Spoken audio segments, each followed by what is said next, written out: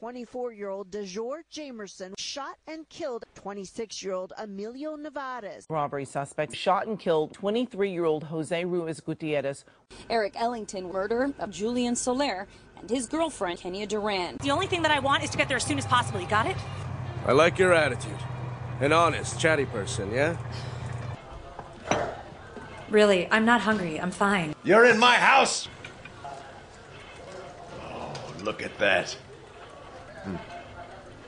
Aristotle, Sonora. That's where you have to take the prize. Mexico Customs, nothing to declare.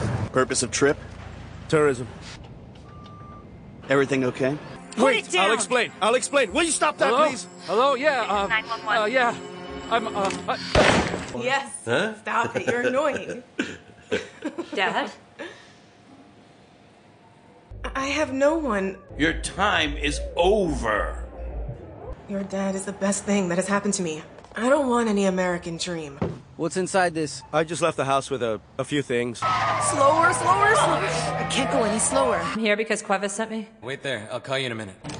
Oh, honey, we can solve this. Don't move it. Don't move it. Lenario, Washington. He was arrested last year for the murder of Maria Esquero at an apartment. 27-year-old Brian Clay killed Ignacia Yadira Martinez and her 10-year-old daughter Carla with a claw hammer. Both victims had been raped.